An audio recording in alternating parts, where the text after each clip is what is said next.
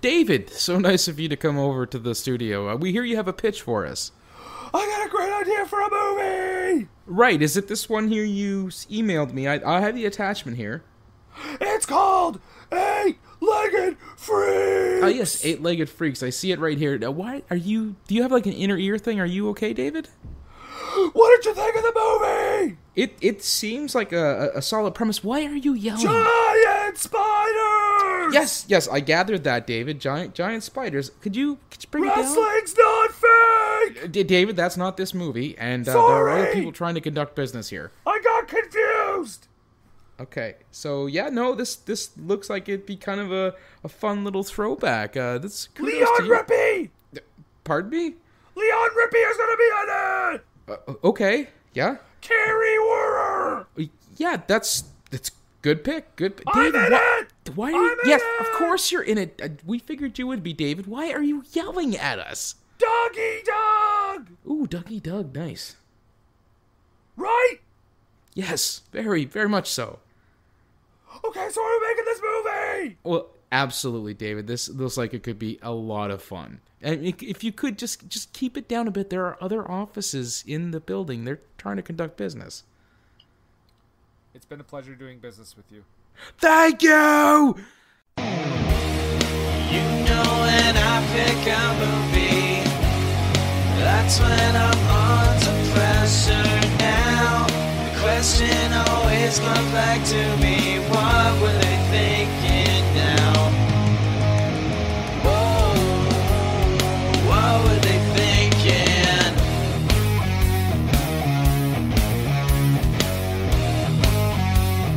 What were they thinking? Hello, everyone. Oh, you've made it, Cousin Borsty. Hello, Milos. Oh, Borsty, it's so good to have you on the show. Mr. Brendan and Mr. Nathan have left the studio open. We can talk about that movie our cousin made. Which one is that? A Serbian film. Oh, yes, let's go. Oh, by the way, I have to apologize. I don't know why my accent keeps changing. It's okay. I understand you're trying to avoid detection. Now, this is easily one of the funniest romantic comedies to come out of our homeland in a long time. So great. Lots of great. Uh-oh, someone's coming in. Hey, guys, what are you... Get out of here, Milos. Come on, Jesus, man. Come on. No, Who's get this away from my dude? shoes. Get away from my shoes. Who's Milos's friend? Is that... Oh, it's Cousin Borsty. We were going to talk about great romantic comedy from our homeland. Come on, the Serbian film. It is great. No, get out. Get out. No. Get out. Get out. Don't. Those are our guest shoes. No, leave. Milos, put him down. Put him down. Put them down. Okay. Okay. All right. Okay, I think they're gone. Whew. That was a hectic start. I know, right? What? We go out to get a drink, some water for the show. Yeah. We come back and Milos and... Did you say his name was Borsty? Borsty? Who names their kid Borsty? That's a weird name. That's a weird name, man.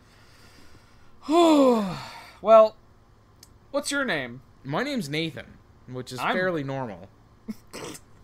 Hey, let's not name shame. Well, okay, Brandon. Brendan! And this is What Were They Thinking? Mm-hmm. This week, we're talking about Eight-Legged Freaks! Nowhere's near as bad as I remembered it. But we're not doing this alone, Nathan. No. We have a first-time guest here on the show, very patiently waiting for his introduction. Ladies and gentlemen, from the Real Feels podcast, we have Drew, live in studio, aka Skype. Welcome. Yay, I'm excited. As you should be. Yes. Drew, before we get going, why don't you tell everybody a little bit about yourself and where we can find your wonderful podcast? Yes. So, the Real Feels podcast comes out every other Wednesday on Podbean and iTunes, and what we do is we bring a brand new movie of a different genre or subgenre every single time, and we basically go through the movie, talk about our favorite parts, the good, the bad, the worst lines, the best lines, and really just get down to the feels. The real feels, if you will. Well, yeah. Oh, I see what you did there. Hey. And that just to specify for our listeners, that's REEL. Yes, it's like a film reel because I like wordplay. Hey, You're not alone. Nathan, me. Have you met my friend Nathan? You actually, it's a fun fact, super fun fact, because it's a fun fact. Your co-host is also named Nathan. Yes, my buddy Nathan and I do the show, and actually we're also going to be bringing on our good friend Jack to join the show as well. Oh, so there you go. It's a little ditty so it's gonna Nathan become a and trio. Jack. Two American kids on a podcast. Do-do-do. Ooh, that's catchy. Right? You owe us I like that. You owe us $100. 100. We're selling it. Well, okay, we'll give it to you since you're a guest now. 90. There you go. Well, that's just a steal then. 10% off, man. There you go. Right off the bat, Nathan, we got to give major props to Drew because I will say a little bit behind the scenes right now. The original choice for this episode was Cool World, and I said okay, and Drew said maybe Eight-Legged Freaks. So I said okay, well, which one would you prefer? He said I'm gonna go watch both, and then I'll let you know. So this guy watched Cool World for nothing. Hey, no, he's a trooper. That's what I mean. He's a trooper. He watched Cool World for nothing, just to help us out. So, It was an experience. Kudos to you, sir, for getting through Cool World and not having any kind of payoff. It's definitely not as good as I first remembered it. Definitely going through it, glad I had something to drink while going through it. Speaking of which, what's everyone drinking tonight, right? I have coffee. Huh? I have coffee in front of me. Oh. You guys aren't all both functioning alcoholics like me? Oh. Well, see, I think if I had a sniff of beer, I would probably pass out. 'Cause I am exhausted. Are you fellas drinking something? I have a nice ginger ale in front of me. I had a bit, heavy drinking last night. I'm good now. Raspberry Crush and gin. Nathan has a full bottle of whiskey in front of him. Whiskey? Oh, that should kill me, man. Yeah. So, we're going to be talking about Eight-Legged Freaks, guys. 2002 film, directed by first-time director and basically not the last-time director, but the last time he made a theatrical release, Ellery Elkayam, who... Yeah, exactly. Who also did a short called Larger Than Life about spiders invading a suburban house, which basically was gave him the green light for this movie. Also produced by classic cinematic genius Dean Devlin, Roland Emmerich's little buddy. Yeah. And okay, so actually I have it written down here. So Ellery Elkayam after this also did.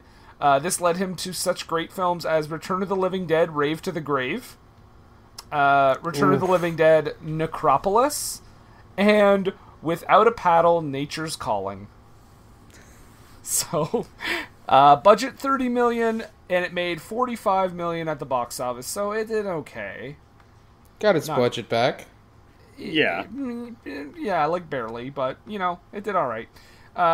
They were going to make a sequel, and it was canceled, though, so I'm assuming not enough money to justify it. They're going to make... I feel everything on was what? said that needed to be said. I feel like it was just going to be... what are they gonna possibly make a sequel out of? There's nothing left. The spiders are dead. The toxic waste is gone. Spoiler alert! Getting ahead of ourselves. No, I feel like it was just going to be a different town with giant spiders, probably. Maybe the only connecting tissue would be Dougie Doug. By the way, guys, as we start this movie, we need to say Dougie Doug is in this movie. Yes, he is. What did you say last time? That darn cat. That darn cat. That's a fun movie. First thing I want to criticize right off the bat, the title Eight-Legged Freaks there's no dash between 8 and legged, so it literally means 8 freaks who are legged. Like just eight freaks with legs. Right. It's not 8 legs on all these freaks. It just happens to be it's freaks that just happen to have legs. Mm-hmm. Anyway, that being said, 8-legged freaks. We open with Dougie Doug. Mm-hmm. Do you know fear? Sinister music for every single credit that comes on the screen, by the way. David Arquette's name comes up and it's like, oh. As if he's like the Candyman or something. But yeah, Dougie Doug. By the way, this takes place in Prosperity, Arizona. I don't know if that's a real town. I don't think it is. In the quiet mining town of Prosperity, Arizona. Fact check. Prosperity, Arizona is the name of a fictional town. No, it is not real. Doesn't exist. There you go. It doesn't exist. Glad we took the time to clear that up. Clear that one up. Yep. Well, I think right off the bat, yes, we open with Dougie Doug, who works for Freedom Radio, which is a trailer with a giant satellite dish sticking out of it. And like, my question right off the bat is, he probably doesn't want people to know where he broadcasts from, right? Because we get the sense right off the bat that he's kind of a conspiracy nut. He's a bit of a conspiracy nut, yeah. So I'm thinking that a trailer with a giant satellite dish may give away your position. Here's the thing. He's also like up in the hills. Yeah. This is true. There's also the fact that I feel that most conspiracy nuts only kind of like half believe the conspiracies they're toting, just because they're saying it because they want to seem interesting, which is somewhat proven later in the movie. Mm-hmm. Why is everyone in town listening to this radio station though? Nothing else to listen apparently to. There's nothing else. Like that is, yeah. He has to be the only radio station in town because literally, well, there's a later development that is bonkers insane regarding that. But so apparently he like nothing else can get in, but so he's got to be the only thing that is there, which is crazy. That means they're not getting news. They're not getting music. It's literally just Dougie Doug being like, "I don't want aliens up my butthole." They get internet and they get television because they come through cable, but no cell phone. Yeah, over the no air other radio. and cell phone stuff won't go because of the canyons that they're in. 2002 internet. Let's not forget. Mm-hmm. Did you guys know? So he's talking about He's talking about conspiracy theories right off the bat. We get a sense his show is a little loony. Did you guys get that he kind of said that L. Ron Hubbard was spreading the truth? No. He said that like L. Ron Hubbard was doing okay for himself. Exactly. Well, the way he says it, though, he's like, there's no money in spreading the truth. Like Mother Teresa, Gandhi, L. Ron Hubbard, well, he did okay for himself. But he said it as a way to say, like, L. Ron Hubbard was spreading the truth. Was it truth spreader? Was it a slight Scientology little I think promo? So. No, I didn't catch that. Dougie Doug, Scientology. We need to find out if maybe that's why Ellery Elkayam is not directing anymore. And then we meet the scariest character in the movie, which is Tom Noonan playing Joshua, a spider. No, he's got like that spider farm, which I don't know how he's possibly making a great deal of money because it seems like the boy is the only one who comes up there. A toxic spider farm. Yeah, yeah. Who else thought he was going to eat that cricket when he pulled it out of the water? He's looking at it so lovingly, like, "Oh yes, you'll do." Yeah, he's such a creep. It's great. Yeah, and this is the thing too, Nathan. I think you mentioned this before. When you watch a movie at a certain age, you think a certain way about a character. Like, oh yeah, I like this guy's got like creepy spiders. Like he's kind of cool. This kid wants to hang out with him. Obviously, that's awesome. You want to see all the spiders. As you get older and become an adult, you start to say, you know what? I'm kind of on the mom's side. I don't think this kid should be hanging out with this creepy spider guy. True. That's what I want to say right now. He is a scary person. And he gives, like, weird little lines, like, it's like, oh, you know, they wrap all their gifts and they bring them to the female, because, you know, all women like breakfast in bed. And then, Yeah. it's like, quit touching the boy. I think it would be great if the kid would be like, chicks, am I right? He's like, gotta hit that G spot, right, kid? He's like, what? I'm 11. You know Joshua would, like, elbow him, go like, yeah, girls. You know what I'm saying? And the kids be all like, I'm 11. And Josh is going to go, yeah. I've never held a girl's flop hand. sweaty. It's like, I went to the prom with my cousin. Well, and like, when this kid goes to the spider farm owned by Tom Noonan, a.k.a. Scary Joshua, he greets him in the creepiest way ever. Because the kid just, like, hears the noise, backs up, and he puts his hands over his eyes, and then kind of lets him turn around, and he's like, hey. It's like that, like, friendly little, like, guess who? It's like every priest that comes up behind you, like, confession. Arguably scarier than any spider in this movie. But he also has a parrot that hilariously quotes The Sixth Sense. Yes. Which in 2002, I think, was even played out. Because that movie came out 3 years before this. Yeah, but I mean, a good cliche, right? Takes a lot longer to die. Drew, you mentioned something about how this guy, you don't know how this guy really makes his money. He also says the spiders are getting bigger because I guess we should note that there was a toxic waste dump in the lake that we see earlier on in the movie. But it's making the spiders bigger. And he says, I'm gonna make a fortune. How? Well, right. He kind of reveals that he's a bit of a smuggler. Yeah. Right. He said that he had to, like, bribe every customs agent from, like, here to South America. Yeah. To get the orb weaver spiders in. And so, I mean, obviously, he has to make some type of money. So, I guess he could be extracting the venom from the spiders and selling, you know, the venom to labs or medical, you know, pharmaceutical companies, possibly. But I like to think he's selling them to fetish sites.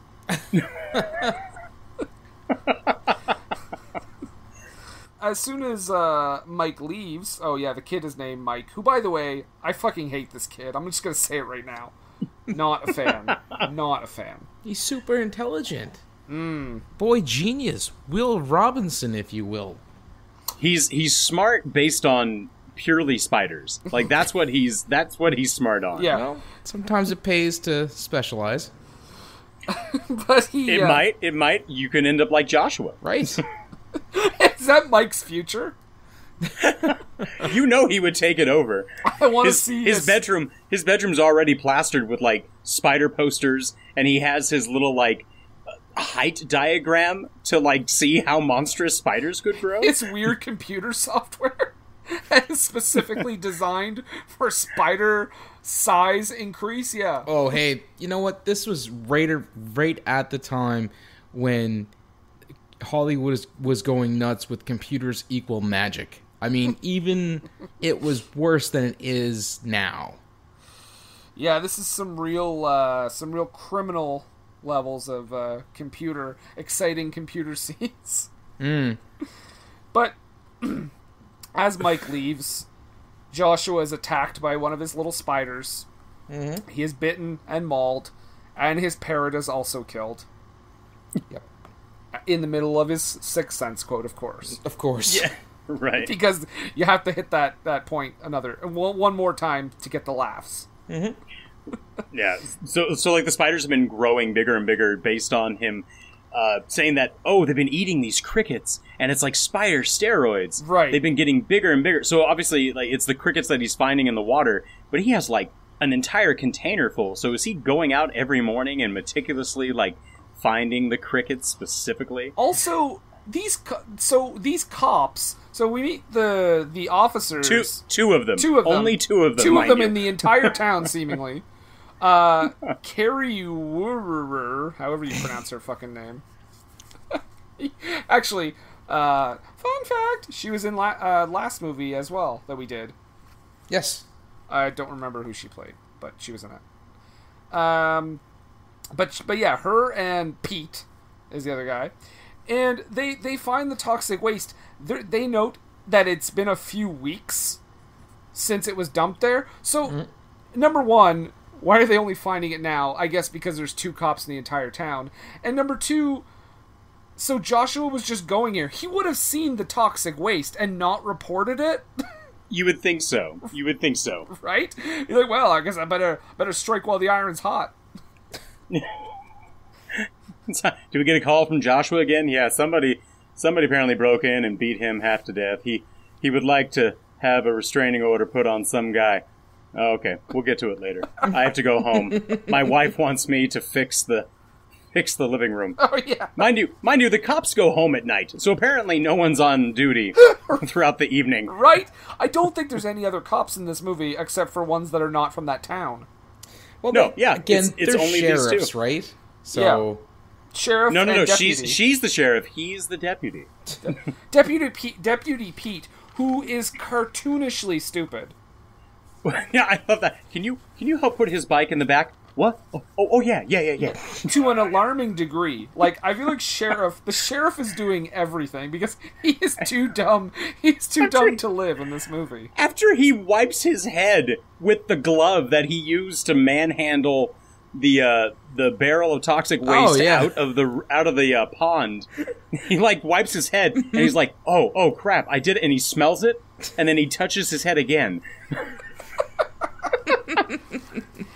But the sheriff is also Mike's mother. Mm-hmm. And he comes by and she takes him home. And I think this is where we meet future star Scarlett Johansson. Mm-hmm. With dirt bikes. 'Cause dirt bikes are super cool. Well, they are super rad. Hey, see what you did there. So there's a bunch of dirt bikes. They speed past the sheriff. One of them is Scarlett. One of the people on the dirt bikes is Scarlett Johansson, who's I think 17 in this movie. She's like 17, 18. Yeah. Yeah, she's quite young. Quite young. So is it weird that I said that I thought she was attractive? No. Okay. No. And she basically tells Scarlett Johansson, "Come on, we're going home." We find out that one of the dirt biker dirt biker. That sounds like something else. One of the dirt bikers, the guy that's into Scarlett, his dad is like the mayor. Everybody's connected in some way. His stepdad. Stepdad is the mayor. And yeah, so she takes Scarlett home. By the way, Scarlett Johansson was wearing a helmet. I don't think she was being that reckless. No, but, they're uncouth ne'er-do-well youth, so... And they had complete, an utter lack of care for, pulling dangerous stunts in front of the sheriff. Oh, yeah. Full view. Totally. It's like an open road. Well, no one for miles. One of them even mentions when she gives them a ticket, don't you have someone who could, take care of that for you? Yeah, your dad's the mayor and stuff. Yeah. Yeah. And she's like, go give him that ticket, and you can know how little that means to me. Yeah. So from there, she takes them home. Mm-hmm. I just wrote down because they have Scarlett Johansson's on the phone, on the home phone. I was like, what is that big weird cell phone they're using? Hey kids, there used to be this thing called landlines. Yes. And they were also known as home phones. The kid is trying to get in contact with Joshua because he had found, he found the toxic waste, the toxic waste, and he wanted to warn Joshua. He was like, he's got to know this is why the spiders are growing big. Yeah, I gotta warn Joshua. To which later he this is much later, but I remember he's talking to David Arquette, the star of the film, and he says he says very casually, "Yeah, I think Joshua might be dead." See, it's funny because he goes about it very scientifically, and actually in all reality of the entire film, like, he does stay pretty calm. Right? So, I mean, as gentle and PC as I can possibly say it, like, I mean, with a slight case of, like, autism, you know, I mean, it could be the case that this is why he's so focused. Well, I mean, he does seem... He's almost like a sociopath in his emotional responses to everything. Josh was dead. I'm gonna now take control of the spider army. Yeah. Oh, wouldn't that have been a great twist? As he rides in on the queen. Attack, my pretties! No one believed me. You all didn't believe me. And now you suffer.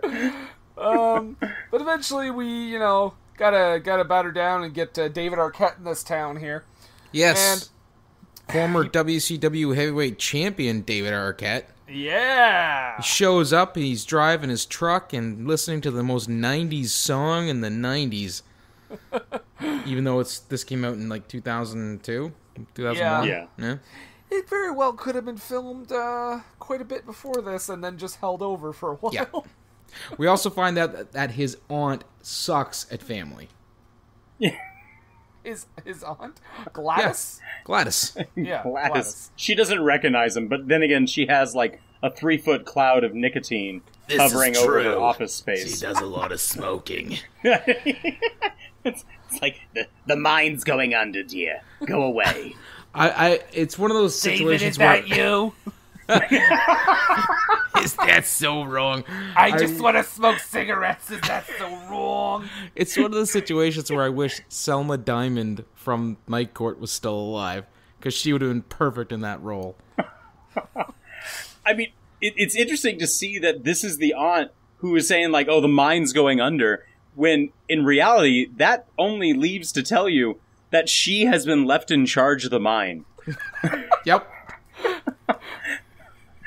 I mean, she's the one who's sitting there going, like, do we have any ore? No. Can you pay your bills? No. Thanks for calling. Excuse me, I have to go smoke. I'll keep the mines open in one condition. You got a cigarette? And then, I got a note here that they go back to... Oh, no, there's a scene where we're at ScarJo's place, and I just have a note, gross. She likes Linkin Park. All right. It's the only note I have from that scene, because my next scene is about Mayor Dickweed here. Oh, yeah. And how he's the bad guy from Cuffs. Well, let's... played by Leon Rippey. Yeah, the dude who was the doctor in Universal Soldier. But, Sheriff Dickweed, it's not Sheriff Dickweed, Mayor Dickweed. Mm-hmm. Sorry, my bad, guys. As Nathan said, Mayor Dickweed. Right, you got elected. It's called a landowners meeting. Yeah, see, Dickweeds can get elected everywhere, guys. Even in fictional towns. Yeah. Not just entire countries, also fictional towns. But he's doing this big landowners meeting, and what I get from that scene is he's telling everyone he wants to sell the entire town? Is that what it was? And, like, move the entire town to another place? Something like that. Not even like move the entire town. It's that this company wants to buy every single bit of property. Right. Because the mines run underneath the entirety of the town. But only if everyone sells. Right. So it's not like, hey, we'll relocate everybody so no one loses, like, their family connections, the business that, that can still be running for 50, some odd years. We just relocated. Like, no, they want everybody and pay them, and apparently, like, good luck to you. Yeah, so we get David Arquette, who just, like, dramatically interrupts with, like, my father owned the mines 10 years ago, I'm back, and I want to keep the mines open, and blah, blah, blah, blah, blah, blah, blah. There's methane gas. And it turns out that David Arquette is the pickaxe killer. I thought about that, too, from My Bloody Valentine. Yeah. This ties in with that movie. That makes so much sense. This is why he's been on the run for 10 years. That's right. Where have you been? Murdering people. I've actually been in the mines. No one just came to look. Excellent casting of an older Jensen Ackles, guys. There you go. David Arquette.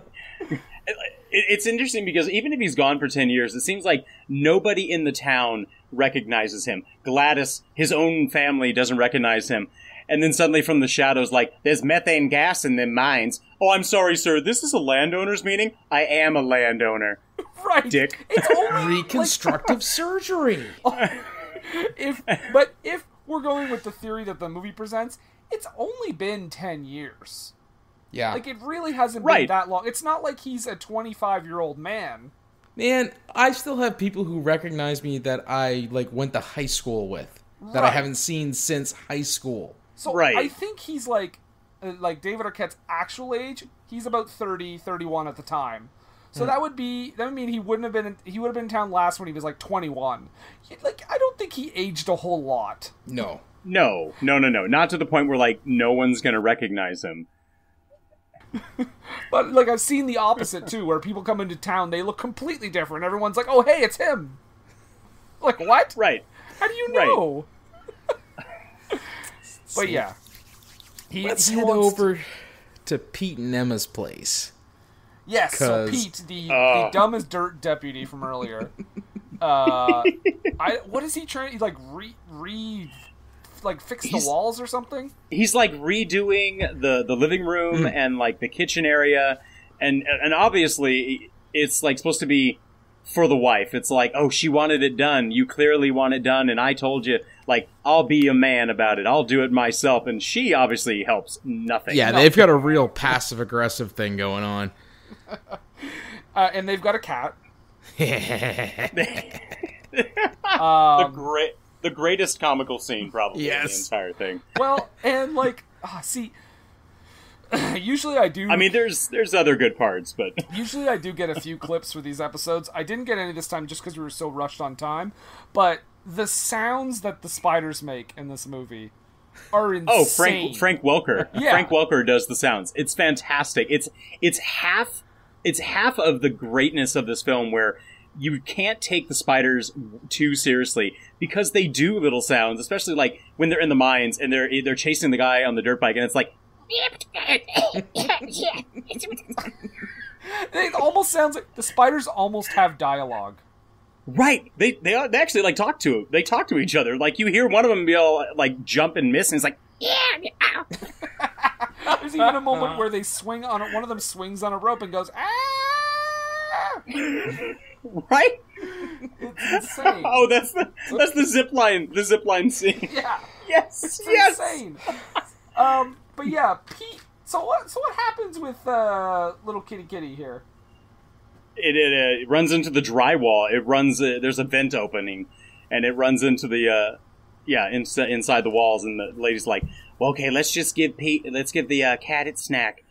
It's like, "Oh yeah, he was here." It's like, he didn't go into the drywall again. Oh, you're gonna get him out. We have to give him cat food, and he hates cat food. And it's like, apparently you treat this cat better than you treat your husband, lady. So yeah.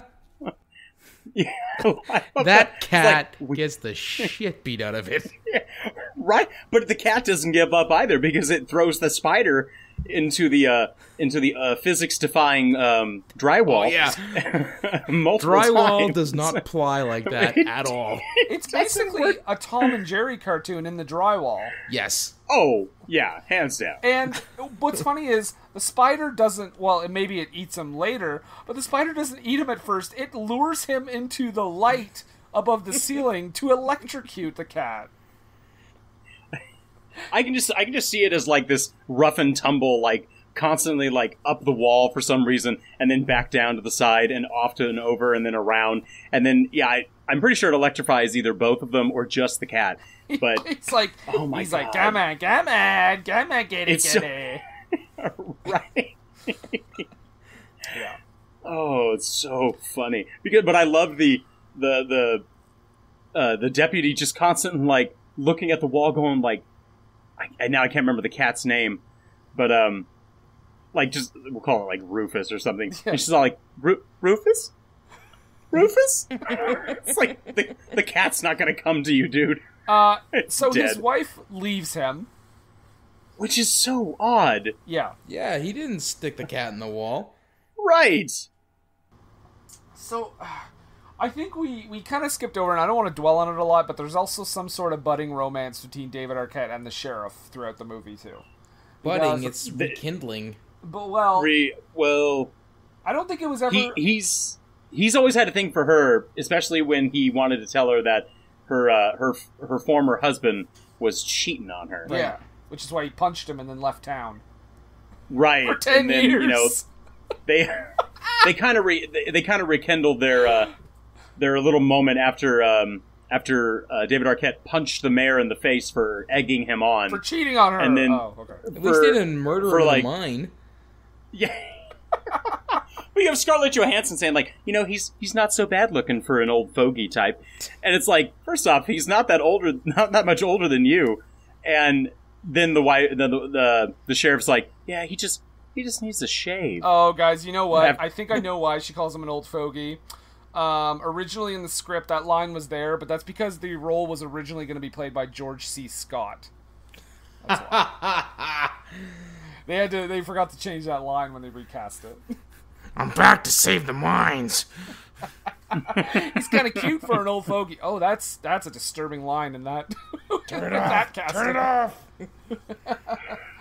My dad found the Agua Mesa lode. I believe him. That's such a weird phrasing. I didn't even know. I didn't know what he was talking about at all at first. Agua Mesa lode makes it sound like, yeah, he had a stockpile of, you know, mouthwash down in them mines. The Agua Mesa lode. Oh, fuck. So, they, so the cat meets its unfortunate demise. Meanwhile, Gladys tells David Arquette, you know, blah, blah, blah, you should go and tell the sheriff how you really feel. By the way, shave your face. She says shave your face because it looks like a stripper's crotch. But the crotch, when she says crotch, it's like censored by the sound of the tea kettle. Right. I'm like, this is PG-13. I'm pretty sure you could say crotch. You could say stripper's crotch. Yeah. That was weird. I remember watching that when I was younger, and when I first saw it, and I had the subtitles on for that part, just because I was like, what did she say? And in the subtitles it comes up crotch. And I'm like, why? What was going on with the sound here? Guys, we gotta push 8-Legged Freaks another month. You gotta find some way around that stripper's crotch line. That's too far for us. We're gonna give you an R rating. Fine. But back at the sheriff's abode, the kid is like creepily videotaping his mom. Mm-hmm. I had that written down. He's just like around the corner with a little camcorder thing. Mom's handing out tasers.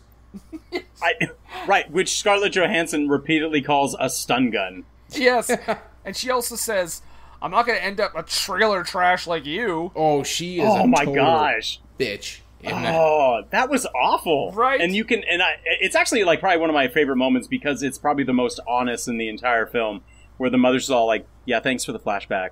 Stop, pause, turn around. I didn't deserve that," and I was like, "Damn." That was definitely Carrie Woer's audition scene. Yeah, Patty and I were watching it. Even Patty was like, "Whoa!"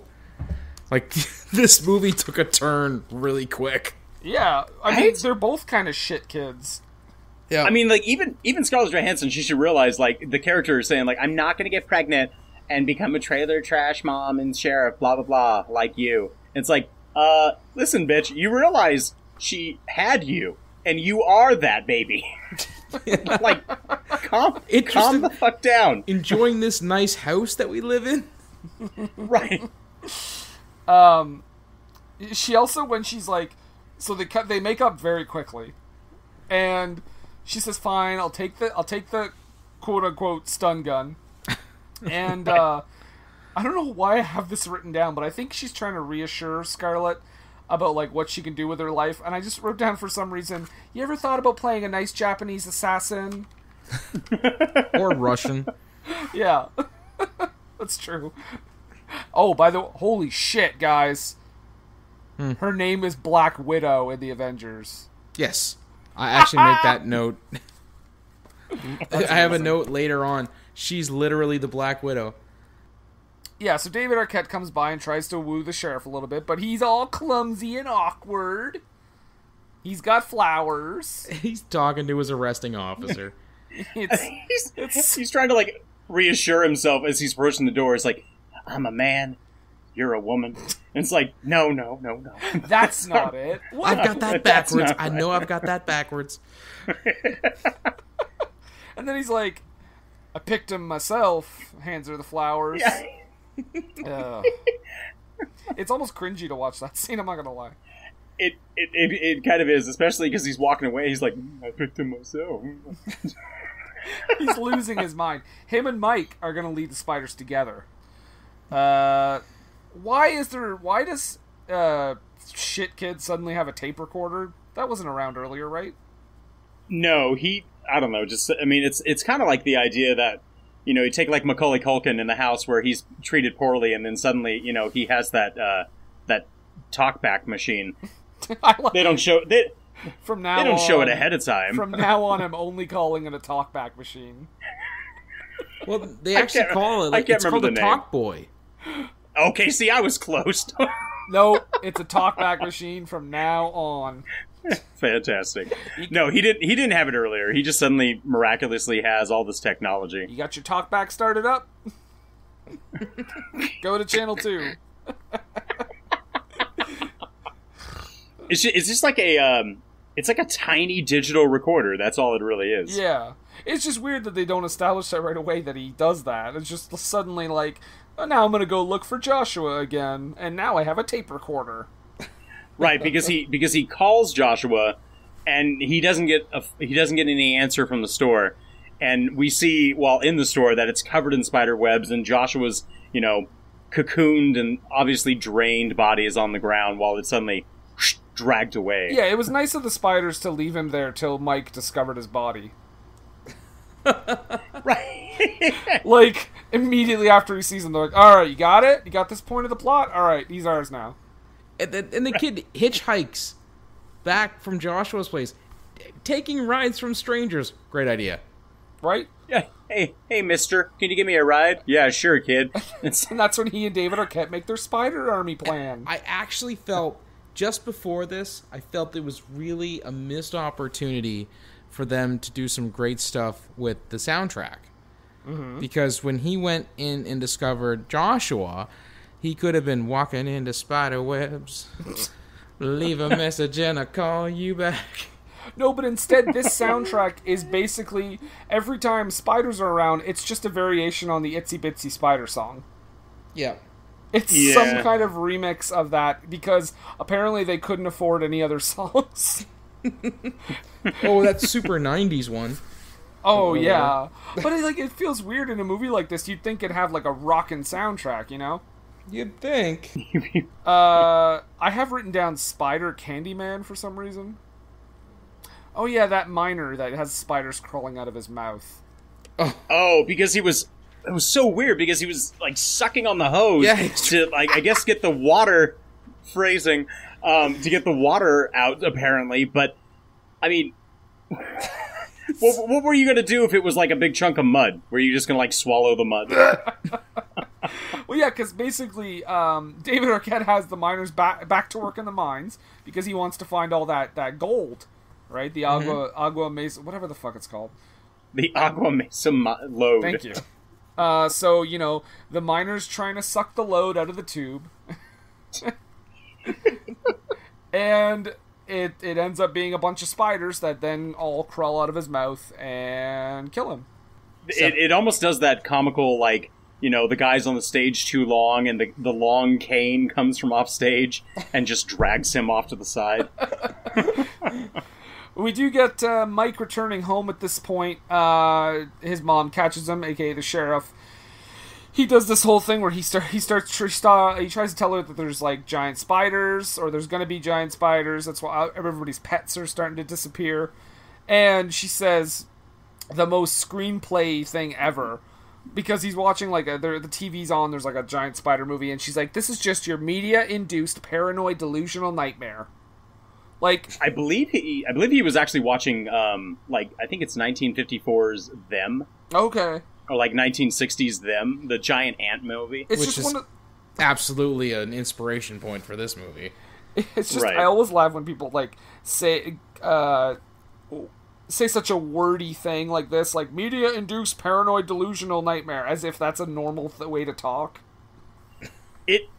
Honestly, it actually makes a lot of sense that, and I'm fairly certain that it was Them that was on his TV, because in that movie you have a scientist who's trying to warn everybody, like, we shouldn't, use radioactivity, on these ants. It makes them grow, and it's going to come back and bite us in the ass. Literally. And they're like, be quiet, you're a woman. And then, like, no one listens to her, and it's like, oh, we're all doomed.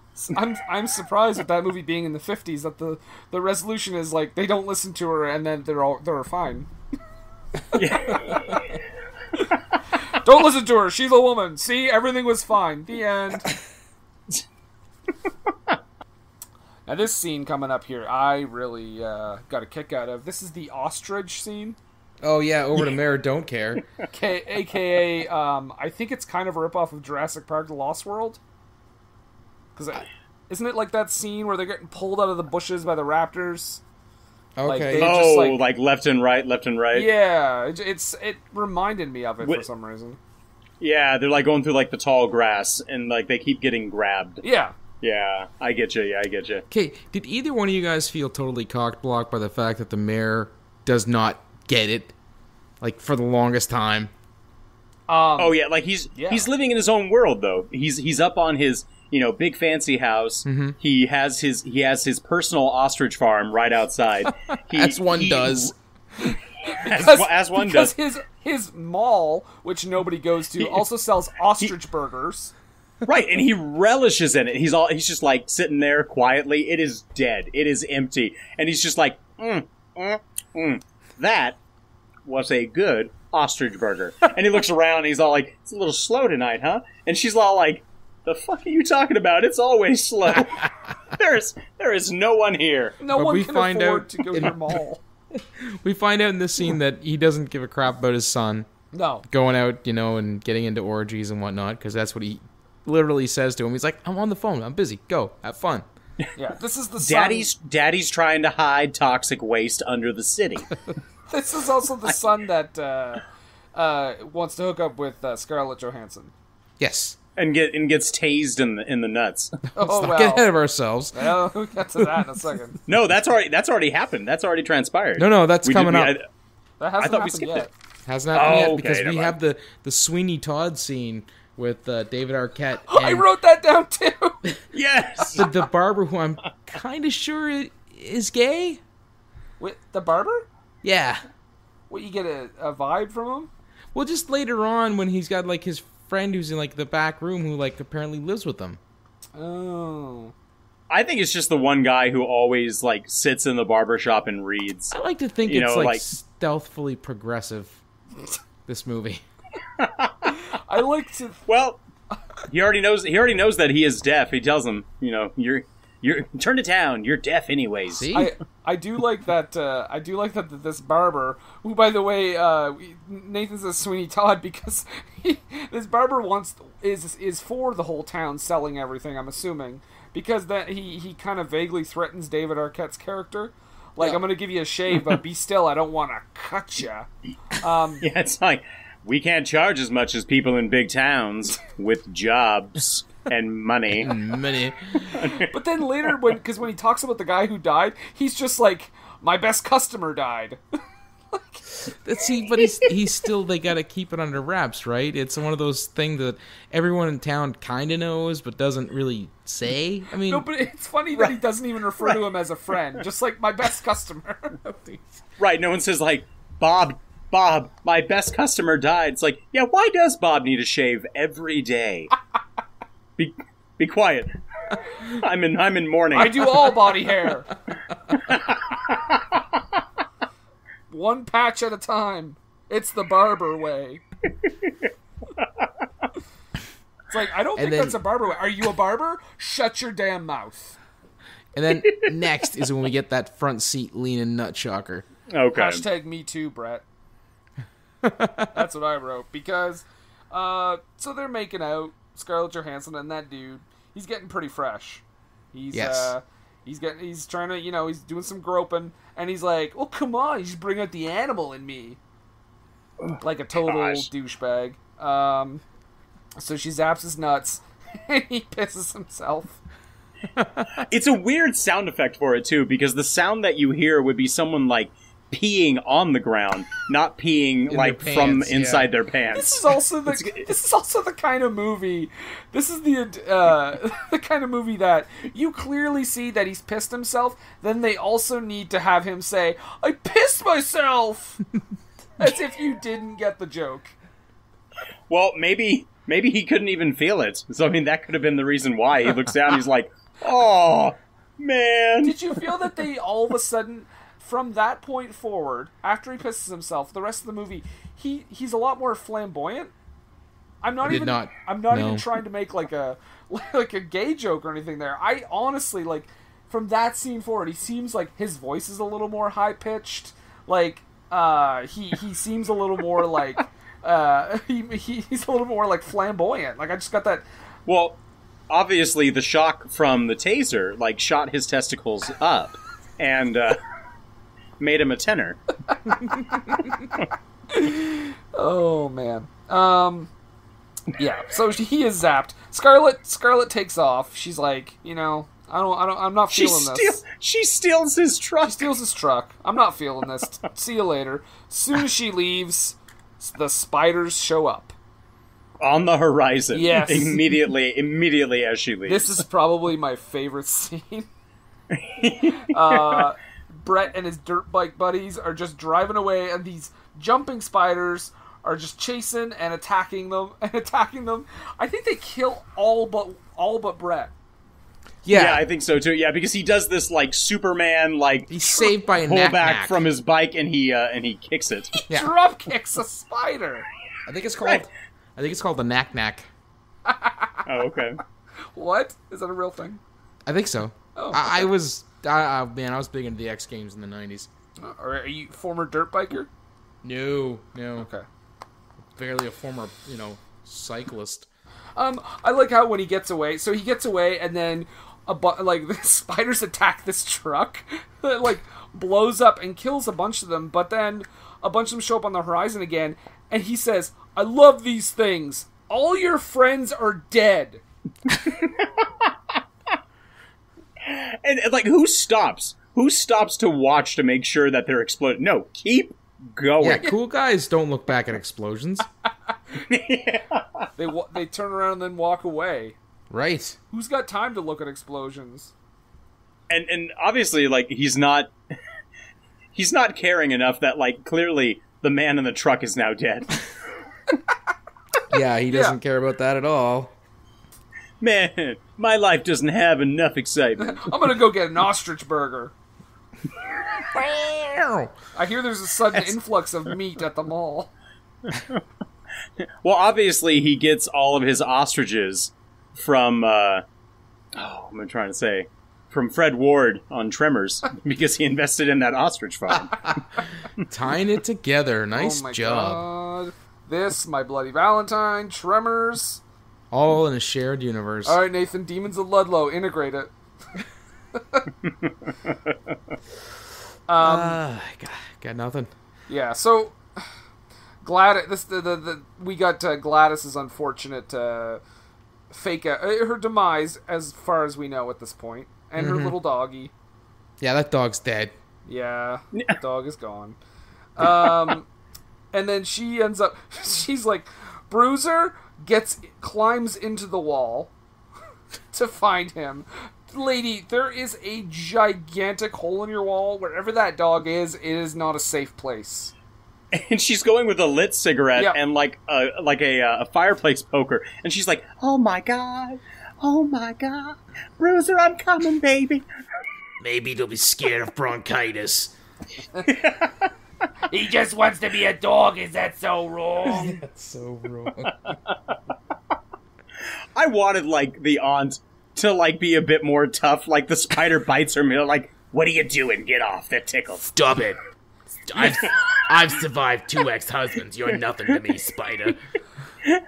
Guys, we're doing a remake and casting Harvey Fierstein. It's happening. Yes, please do it. I just heard, and not even like a good attempt to cover the fact that he's playing a woman, just a wig. Beard Oh and all. no! He can put on the same makeup and dress that he had when he did Hairspray on Broadway. It's perfect. It's perfect. Harvey Fierstein dazzles as Gladys. Anybody got a cigarette? So yeah, Gladys is taken. David Arquette finds. I don't think he finds her, but what does he? I think he sees her being like spun up in a web or something. I don't even think he sees it. No. He finds the poker in there, Right. because we watch her going round and round and round being spun, and he Like a finally record. then finds like a record Ride player. round. He finds the exoskeleton, like the similar one that the kid showed him in the car, but it's obviously like 4 times the size. Yeah, that ain't no cactus. Yeah, and that's God, that's so stupid. And then he makes it all the way to the sheriff's house, and she's just like going to the door, and it's all like, oh my gosh, let me in. He's like, is so and so here? She's like, yeah, why? And she's like, okay, I'll explain later. Is your 9-year-old kid here? Can I see your 9-year-old? Why? Don't worry about it. I'm going to his room and locking Look, the he's got a door. computer, Don't come right? Upstairs. It's okay. Alarming. Red flags here. Is your child Right. home? I'm locking the door. Does he have a computer? I have to see him right now. I'm not telling you what it is. And she comes in casually like, what spider? She's like, yeah. What hole? Yeah, he's got like a part of the spider leg, and of course Mike is like, I'll get my computer program up specifically designed for this sort of research. Right. Shows him how big the He's all spider like, would be. it was meant to be this big, and he's like, yeah, but the hole was much bigger. And I'm thinking, calm down your phrasing to a 10-year-old boy. He's like, Sheriff, get out of here. We need to do more research. Oh, this movie is a stealth. What? I don't know. No. Oh. No, it may be. It's a sequel to The Woodsman. Look. Aw. God. This movie is not associated with the North American Marlon Brando Association lookalike or whatever that was. So yeah, he shows him the size of the spider, and meanwhile Scarlett Johansson is taking a shower, and She's getting out. yeah, she's getting out. She's got the towel on. She gets attacked by a spider. This scene is weirdly sexual. Yeah. It's like spitting that white web in her face. It's not even like spinning. Like that abdomen is like throbbing and thrusting forward. It's very awkward. I gotta say, it was pretty gross. Because, I mean, It's she just likes POD, Kid Rock, Matchbox 20, Take 5, and even Third Eye Blind. Disgusting. and spider cum. Well, that too, but I mean, really? POD? Gross. Ugh. I mean, it's almost as immediately it reminded me of the scene in the Red Band trailer for the Happy Time Murders, where the silly string is going all over the room, and I'm thinking like, this is almost like, is this the same creative director? Can't wait to see that movie. Brian Henson on set of 8-Legged Freaks. Jeez. I've got an idea. I'll write it in. But 20 years to I make. only want this scene. But yeah, so after the spider comes in Scarlett Johansson's face, luckily David Arquette makes it in time, and but it's the sheriff that actually has a shotgun and kills the spider, because Carrie Werner kicks some fucking ass in this movie, guys, Damn right she does. A little bit. and she's yeah, so she kills the spider, and they're like, "Do you believe us now? Waka waka." I wish they said that. Oh. So now, guys, we've we've got to find some way to tell everyone that there's giant spiders in the town. But first of all, she's got to contact Pete and tell him to get every single gun that they have, which I'm assuming is like 8 guns. And yeah, and he's just like, oh, all the guns? Oh, okay. Whoa! Even Oswald's gun?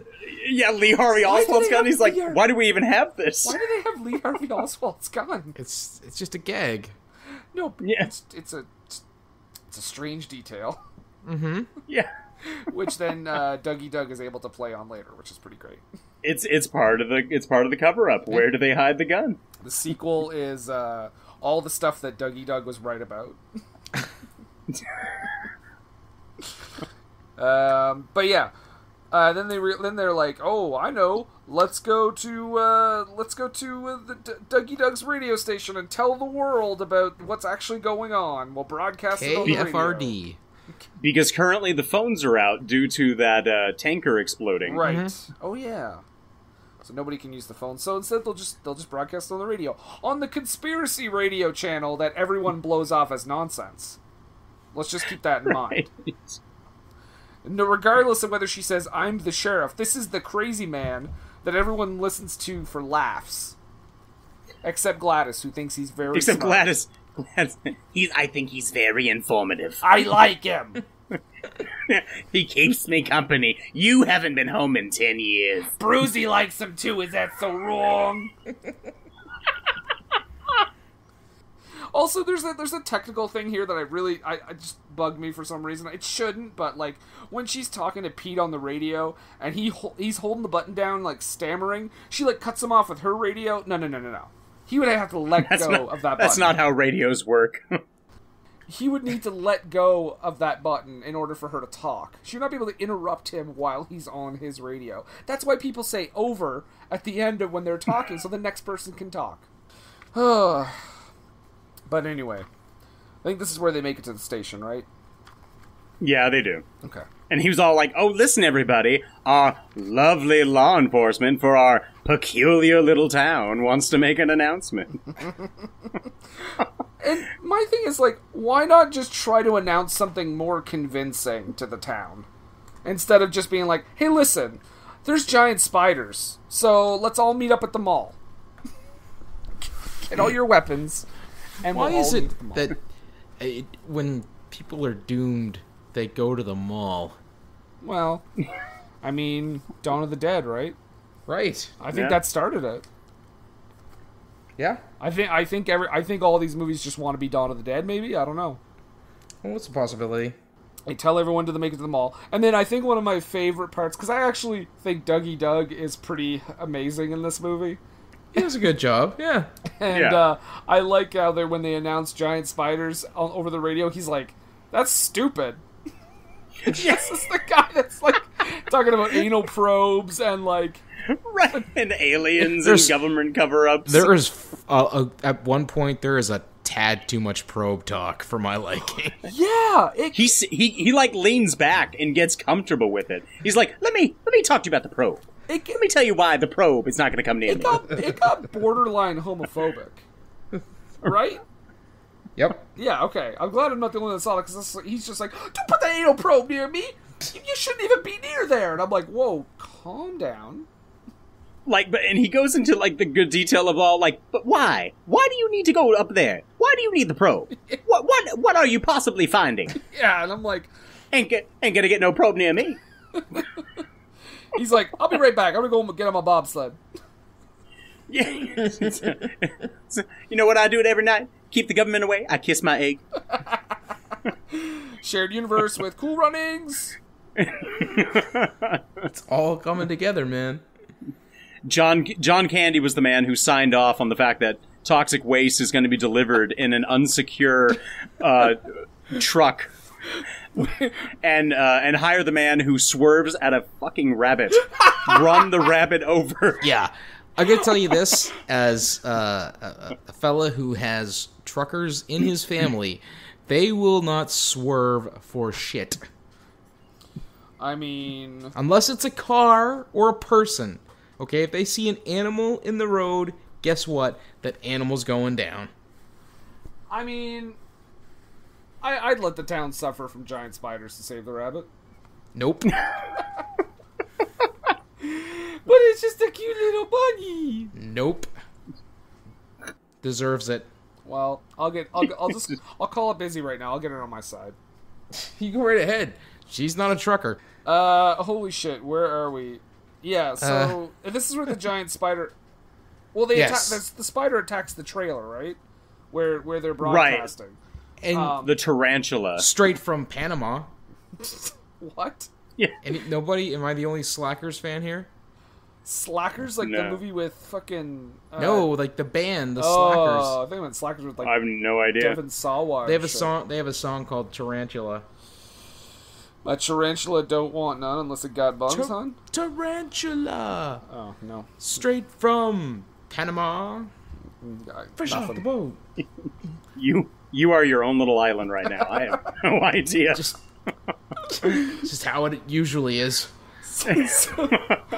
So anyway, for some reason they're still broadcasting while this trailer's being attacked by the giant spider, and the people who are listening are not believing any of it. Like, they think it's a prank until they start hearing like faint gunshots, and then they're like, "Whoa, maybe it is real."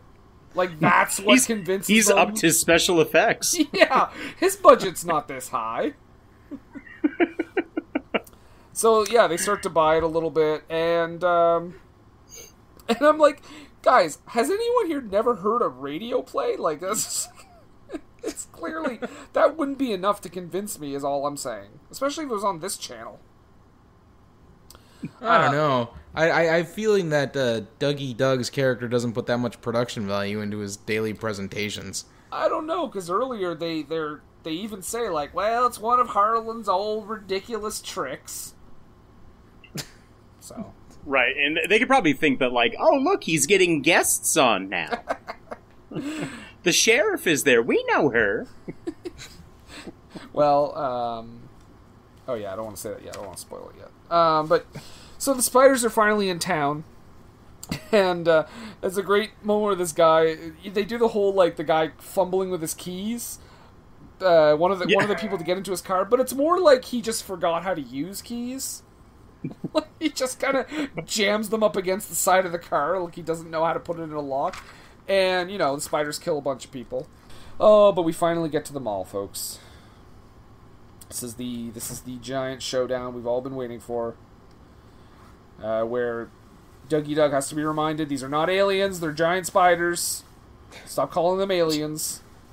They do not look anything like aliens. I did like the riff about how they were spiders from Mars. Yeah. Little David Bowie reference. Fine, they're spiders from Mars. Like, does that make sense to you? Fine. I loved the moment where the spider jumped into the diner and it tried to eat the stuffed animal head on the wall. Yes. And that's one of those, like, sound effects where he just, like, he takes a bite and is like... Did you Like, notice oh that God, I Moses don't was like eating at the diner? What? There was this old dude with a huge beard. He looked like Moses at the diner. Oh yeah, that guy. Oh, yeah, like ZZ Top came in for some soup. Exactly. Oh, I thought at first when that spider jumped on that moose head too that it was going to start humping it.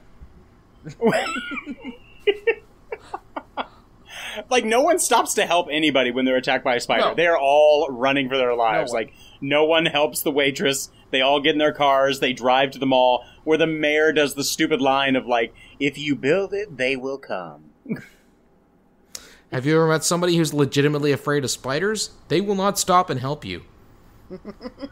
Especially giant spiders. Right? Now, again, this is the thing. So we said that when they were on the radio station, I was like, why say giant spiders? Say something slightly more believable so people actually go to the mall and, like, help each other. They finally get the opportunity to call 911 by climbing up this tower, and David Arquette immediately is like, there's giant spiders! He's like, I know how it's gonna sound but they're here. They're here. And she's all like, okay, sorry, sir, this is 911. I'm hanging up on you now. The line is like, this is not phone a joke. Yeah. Great line. Great line. Operator says. This is also where I think this is a cool moment. So everyone pretty much gets out. Pete actually is kind of heroic and stays behind. So I actually thought Pete was doomed here when I first saw this. I thought he was done for. But he manages to get under one of those gates that just so happened to not be locked. And he does this thing where he has a chainsaw and the legs reach through the gate. I love that part. Yeah, and he just like grinds the chainsaw against all the legs of the spiders. Through the gate. And I mean, that was pretty I don't cool, know. I gotta say. I don't know if like the toxic waste has made these spiders like extra juicy, but it's almost like Nickelodeon slime is just coming out of their legs and every orifice. And I think he gets like the worst out of all of it of anyone else in the movie. Like when he's in the car and he's like, "Why didn't anyone tell me? It's all over my face." But by this point, the mayor has like up and ditched them. Yeah, he's and like locked him inside too. Yeah, on top of everything else, like he didn't need to do that part. No, and again, like he doesn't care at all. Like Nathan said earlier, I'm also wondering why isn't he dead yet? Like, why hasn't he been killed off by a spider yet?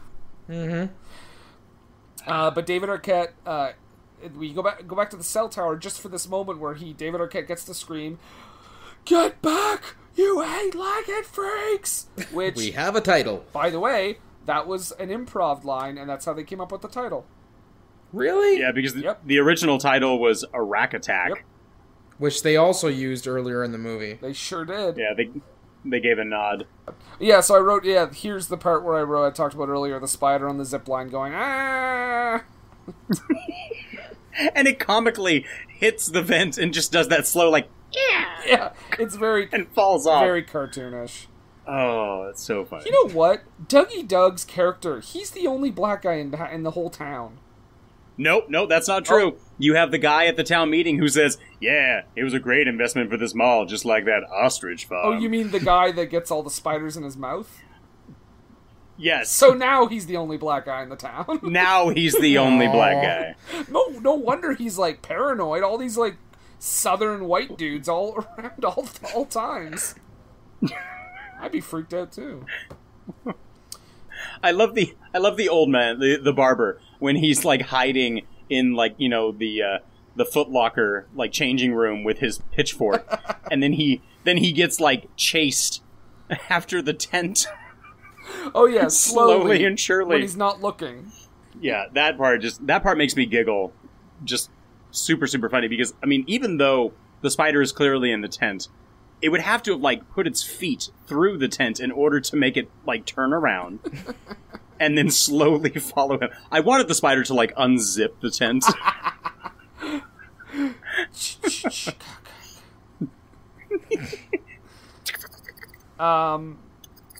So, yeah, a bunch of people getting killed off. Gropey boyfriend Brent is back. Brett, sorry. And he... Take that, Brent. I did not mean that as a slam, Brent. But he comes in just in time to break down the wall of Jericho. Break it all down. He's been driving through the mines trying to like get away. Which from the spiders ever since he, you know, after the truck exploded. Yeah. He like found his way into the mines. Which I have to wonder. If that mine is full of methane gas, would you be able to drive a he's motorcycle? driving the dirt bike, yeah. Especially if he has to start it up again, right? Like whenever it stalls out. I don't think that would be a safe thing to do. The startup might be an issue, but if it was definitely going, it is an internal combustion engine. It definitely is started up later. I think it does. I think it stops because especially when the mayor goes into the mines and the mayor gets pulled off the bike and he watches his stepdad get dragged away, I think he has to get back on the bike and start it up again in order to drive away. And it's weird, like, each time he puts on his helmet, I'm like, that's going to obscure your view in a dark mine. A valid point. Just forget about the helmet. Right. Also, like, so at that point when Mayor, what's his name, Nathan? Mayor Dickweed? Mayor Dickweed, Mayor don't care.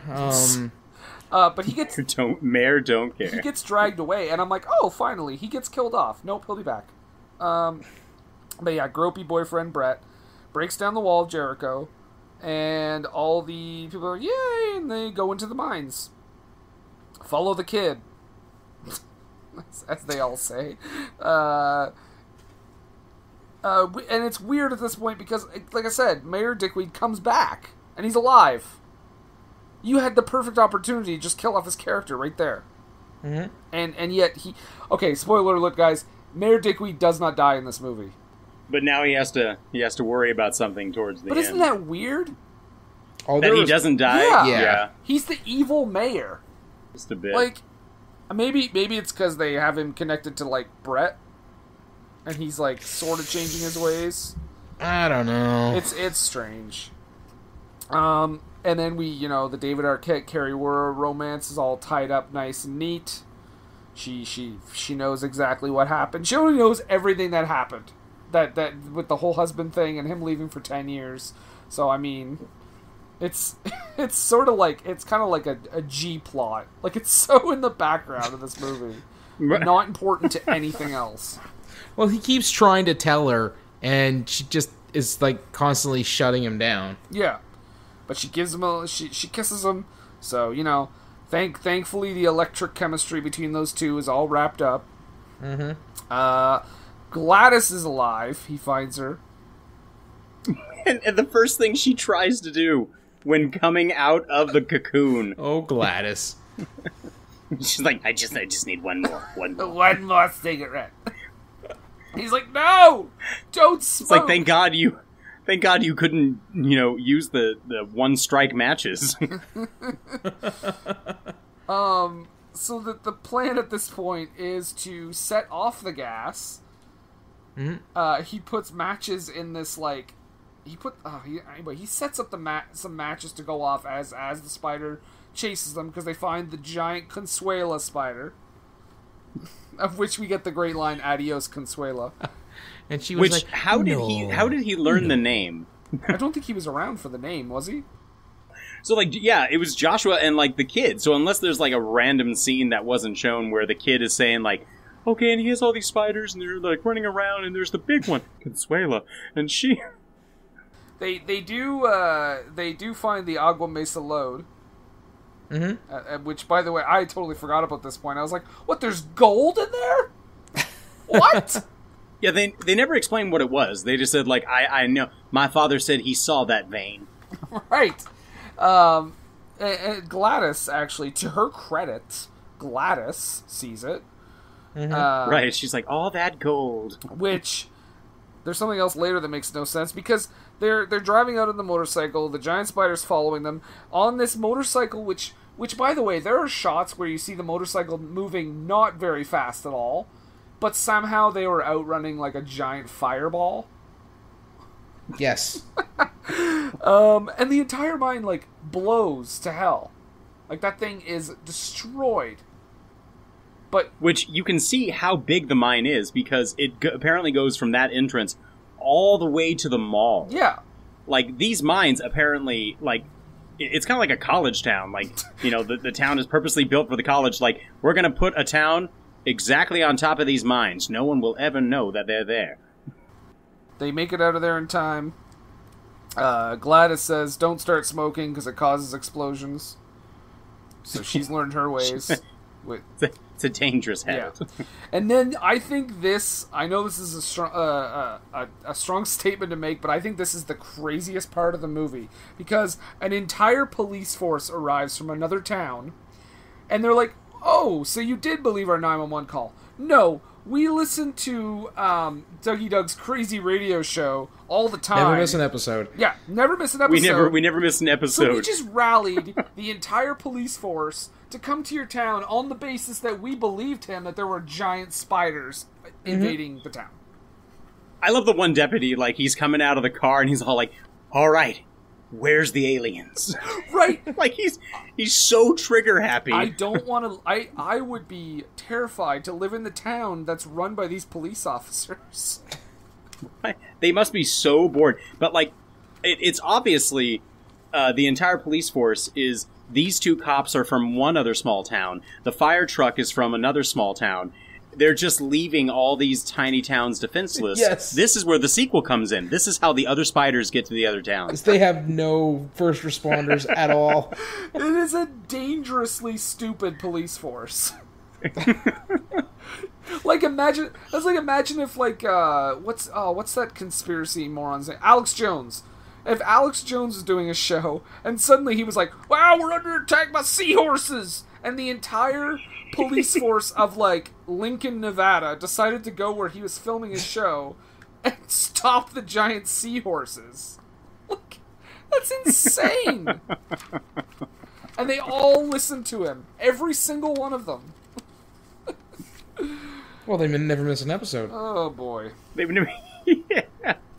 Well, I feel like he never stops airing his radio show either. I feel like that's a 24-hour thing. Yeah, also a possibility. But, folks, that was Eight-Legged Freaks. Mm-hmm. Giant spiders, David Arquette, lots Oh, of... don't forget that closing shot with Dougie Doug and his bling grill. Oh, yeah, that's... His 3 gold teeth. Yeah. which he is basically acquired from the Agua Mesa Load thing. Yep. Right, and it also makes sense for his character because he still has his government, conspiracy theory thing where, if it's in his teeth, obviously his gold is on him at all times, and no one's gonna take it from him. There you go. Oh, now having said all that, guys, we're gonna take an ad break, so we will be right back. What Were They Thinking is brought to you by HostGator. HostGator is a leading provider of shared, reseller, VPS, and dedicated hosting solutions. Award-winning support is available 24/7, 365 days a year via phone, email, and live chat. Discover why over 9 million websites trust HostGator. Use the coupon code SCHLOCK for 25% off your first purchase. That's SCHLOCK, SCHLOCK, for 25% off your first purchase. What Were They Thinking is brought to you today by GameItAll.com. Whether it's video game news, the latest in music, or movie reviews, GameItAll.com is your one-stop shop for all nerdy talk. Welcome back! Hey, we're back here with Brendan and Nathan just talking about Eight-Legged Freaks. Hey guys, how's it going? Hey, we got Drew up in the chopper there. Drew, what's it looking like out there for traffic? Oh, we have a pile up on the I-5, but don't worry, people are mostly on fire, so it'll clear up soon. Hey, sounds great. Just avoid those surface street folks. But, Nathan? Yes, Brendan. This is the point in the show where we dim the lights. Yeah, and moving excessively close to our microphones. It's almost like we're having intercourse with your ear holes. I don't feel that that sort of imagery is required, especially with the mouth sounds that we're going to be making. I'm gonna puke. You do that? Nathan. Yeah. Yes, Brandon. It is time for the low haiku. It is 17 syllables to accurately describe our feelings on Eight-Legged Freaks. Yes. So Nathan, would you like to begin? I would. I'd be delighted to my fellow host. Okay. Okay. Itsy bitsy freaks. No match for former champion. I miss Dougie Doug.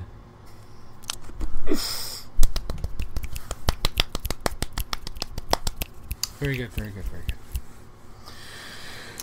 So, it's now your turn to delight us with some syllable and wordplay. Okay.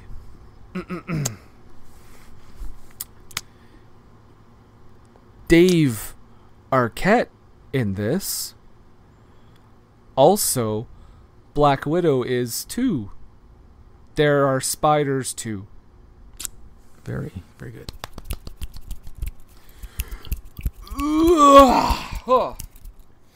Okay. Phew. Got out of that.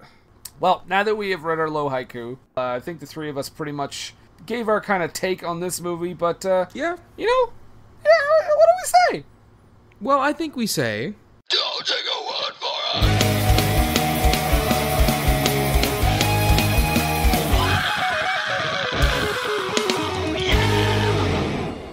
Yeah, don't take our word for it, guys. Although maybe you should, because I think people might have been harsher on this than we were. Well, it's really kind of a sort of a toss-up, actually, because it's got a 48% on the tomato meter from the critics. I mean, it's like half and half almost. The audience, not so much. They only gave her a 32. That's surprising. Yeah, well, yeah. I have a feeling that it might combine with when the movie came out as well, because I remember seeing the movie at the time and being like, just what? And now I kind of appreciate it as the kind of send up that it is of like the old monster movies. I got the first one here, from Dennis Lim at the Village Voice. He says, despite nifty FX, first-time director Ellery Elkayam staging is altogether devoid of variation. That's some interest. I don't know what the hell that means. But, on the flip side, Riley Capps from the Boston Globe says, as Green Guts monster movies go, it's a beaut. There you go. Wicked had. Drew, would you like to read a little snippet? You know what? Yeah, I found one from David Nussire and I just had to take it because it's Real Film Reviews. Okay. Oh, there you go. And it says Eight-Legged Freaks clearly wants to be the Gremlins for the 21st century, but never quite makes it due to lackluster character development and shaky pacing. I'm not entirely against that one. Yeah. Characters are not the greatest in it. Pacing is a little off, I'm not going to lie. It is. It's definitely slower for a while. Yeah, there's weird moments that it just have, like, you almost wonder, like, why are you there? Oh, they're trying to be funny with something. It's almost like the idea of the improvised scenes were hit or miss. Obviously, with Get Away, You Eight-Legged Freaks worked. But the moment where he's all like, where's the phone? I don't have the phone. You have the phone. Oh, yeah, I have the phone. Sorry, I got confused. Yeah, I forgot about that. Like, that's when I'm like, why did you leave that in? That's not necessary. Richard Roper, formerly of Ebert and Roper, says, marginally amusing, but I'm giving it thumbs down. Well, Steve Newton from the Georgia Straight, delightful Canadian publication George here. Strait? No, the Georgia Straight. Okay. Don't be a dick. What it lacks in scares, however, Eight-Legged Freaks makes up for with gallons of gooey green spider guts. I like it. There was a lot of gooey green spider guts, as Drew mentioned earlier. Yes, there were. I got some audience reviews here. Oh. So these are going to be very well written and articulated. So this one is weird just because of the last sentence. So it says, the cast of Eight-Legged Freaks perform well, but the film is neither funny nor scary. Far, far, far too long. It's 99 minutes. Yeah. How much? It's pretty That's on not bad at par all. with this type of movie. Yeah. I'll read another one because it's quick here. So this next one says, it's just weird. This one's weird to me. Lame, but not in a good way. What? Oh, yeah. It's a good kind of lame. All right. Drew, you got anything else? I like this one. It says, mindlessly entertaining fun with nods to the creative features of the 50s. So again, it's calling back to the idea that even the poster is resembling them, which again I'm pretty sure was on that television set in the kids' Yeah, it bedroom. absolutely was. Yeah. Brandon P he's all kinds of mean. The fact that Elroy Elcam has not yet killed himself offends God and mankind. You know what? Good grief. Why would you? That's fucking mean. That's harsh. Hot take. Ugh, dumb take. No, that's pretty bad. Okay, the last few here are very short. So this is the last few audience reviews. This one just says, "The spiders talk? What the fuck was that about?" only like part of the best scenes in the film. This one says, this person on Rotten Tomatoes, instead of rating, you could also put like want to see or don't want to see. And this person rated this movie I don't want to see. And they said, "I'd be a freak if I ever watched this." Oh, okay then. And then the last one makes a lot of sense. And I'm going to read it exactly as it's written, and it's all capital letters. "Stupid as I get out bulls, LOL."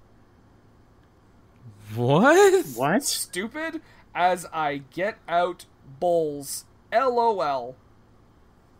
'Cause Hooked on Phonics learned me to spoke? Sounds like it.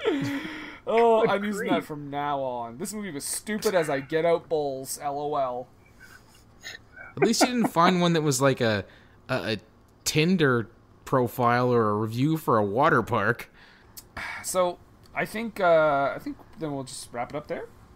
Yeah. All right. Yeah. So that was Eight-Legged Freaks. Those are the reviews, and I guess not the last thing, but the next thing we do is give our opinion, recommendation, sort of this movie. So, Drew, since you are a guest, I'll let you go first. So our rating system is as follows: from top to bottom, was this wonderful movie magic in the water? I cannot reach a judgment night. Captain America. Or did this movie make you Nick Furious? I want to say that it's going to be a top ranking for me because it's so absurdly funny, and it also has wonderful callbacks and shout-outs, to other films. Like you can see the nods to like cinema history as they desperately try to embody what a B horror movie is. Okay, so you're saying basically movie magic in the water. I say movie magic in the water, but it's barely making a splash. Oh, okay. Hot take. Nathan, what do you think? I'm probably gonna have to say that I can't reach a judgment night. Okay, so you're somewhat in the upper echelons, but not quite at the top. Yeah, no, it's definitely upgraded, because I remember when I saw it originally, and if I was going by my remembered perception of it, I definitely would have ranked this a Captain America, but it's definitely moved up a bit in the way I see it. Yeah, I mean, I'm kind of debating between two of them. It's somewhere like I cannot reach a judgment night, but you know what? Fuck it, I'm gonna go with movie magic in the water, because I was kind of between those two, and I'm leaning more to movie magic in the water. So I think it's all pretty safe to say that we would all, say it, at least check it out. Watch it. Yeah. It's dumb. It's definitely 99 minutes. It's not far too long, and it is stupid as I get out bulls, LOL. But I mean, it's a good watch. And hey, if you need another reason, October 17th is coming real soon, so that could help you enjoy it too. Canada reference. Oh, Canada. Agreed. Yep. But yeah, that was let's say Eight-Legged Freaks, and so real quick, last thing before we get to plugs and thanking our guest, Nathan. In 2 weeks, we have a very special episode coming up. Yes, we do, because it is our first ever Patreon pick. Patron Erica Kennard got to pick the movie for us. And good on her. So, Nathan, I'm about to play the clue we both agreed on here. Yes. So just give me a moment. Time to play the game. Time to play the game. there you have it. First ever audio clue. Drew, once again, tell the good folks again where they can find your podcast. Yeah, you can check us out on Twitter at RealFeelsPod. Facebook, just search for Real Feels Podcast. Same thing on Instagram. And or you can just shoot us an email at realfeelspodcast@gmail.com. You guys have a RedTube account? No. Oh, okay. So wait, that wasn't... So who was I looking... So wait, I found Real Feels. That's not you guys? No. Oh, sorry. No, that is definitely not ours. We had to... I gave that video so many views. I thought I was doing you guys a favor. Drew, you are... I was doing myself a favor, too, but I mean... Drew, you are such a good director, based on that video I saw. Oh, well, thank you. Oh, wait, I thought it wasn't you! That's Real Feels late at night. Real Feels after dark. After dark. The Skinamax version. Is your Simeon friend around?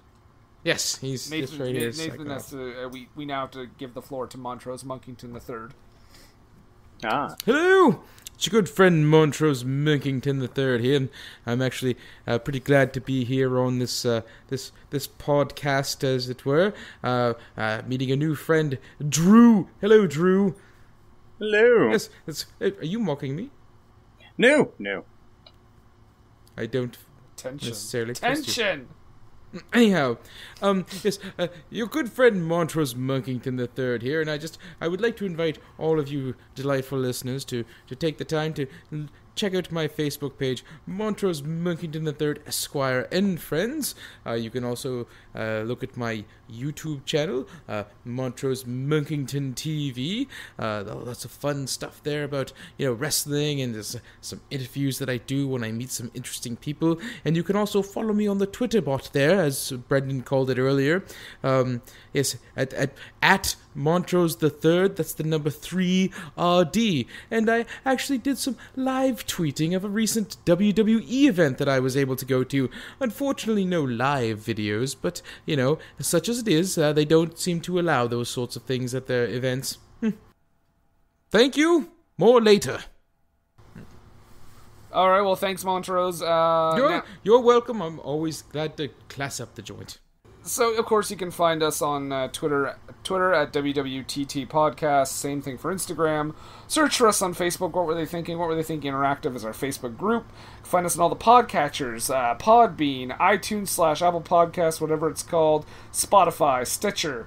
We have a Redbubble store, redbubble.com/people/WWTT podcast. Patreon, of course, because that's how somebody got to pick the movie for our next episodes. You can sign up for Patreon, all kinds of good stuff there.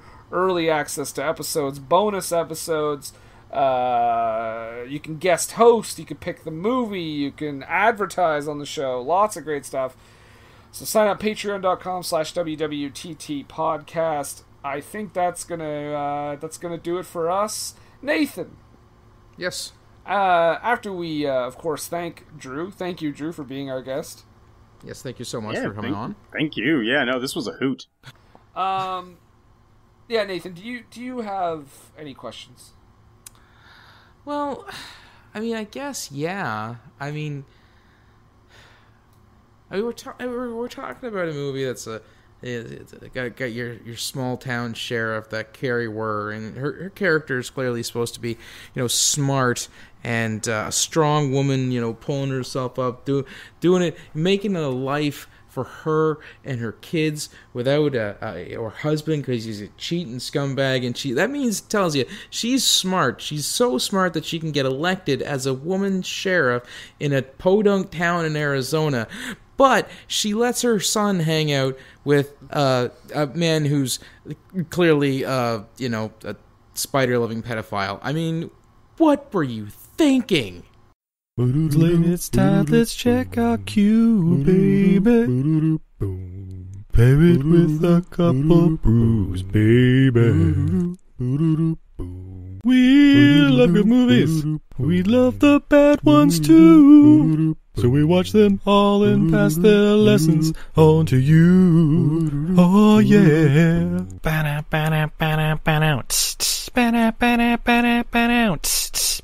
Everything I learned from movies helps to make life a little bit groovy. With a one-last plot holes or gratuitous movies, it's time to get busy with your friend Steve and Izzy. At eilfm.podbean.com. Hey, do you like movies? Hey, do you like podcasts? If you do, then come on down and listen to the Home Video Hustle podcast, homie. Hustle. Every Friday, we talk about whatever movie PJ picks out the bag. What does that mean? Well, every Wednesday on our YouTube page, I pick a bunch of movies at random. Sometimes there's a theme to it, sometimes not. PJ picks the movie out, and guess what? We watch it on Friday. We talk about it for about maybe an hour and a half, whatever we feel like doing. Might give you something good to watch, baby. Come on down every Friday. So come get your hustle on with Home Video Hustle. You can find the show on any podcatcher app, or you can come down to homevideohustle.podbean.com. All of them in one place for you, so you can go ahead and binge it like it's Netflix. We ain't the Defenders, but I like to think we a little bit better than that. Come holler at your boys, man. Come chill with us. Peace. Peace.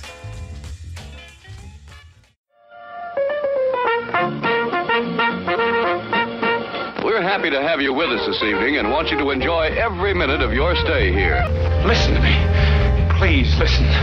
If you don't, if you won't, if you fail to understand, then the same incredible terror that's menacing me will strike at you!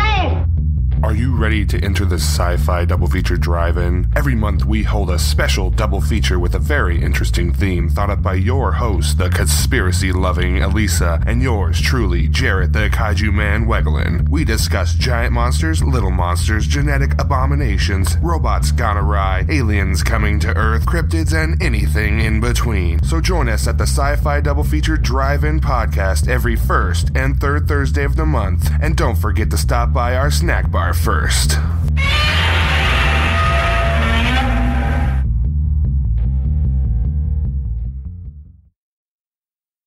And here is your clue, folks, for... Okay. Well, no, we're not going to do that? Okay, hold on. So much editing for future Brendan. Professionalism. Now I just have to watch a pizza ad. Hang on. Satisfy your hunger, the big crave. Okay, here we go. Alright, here we go. Now let's not press back this time. Perfect.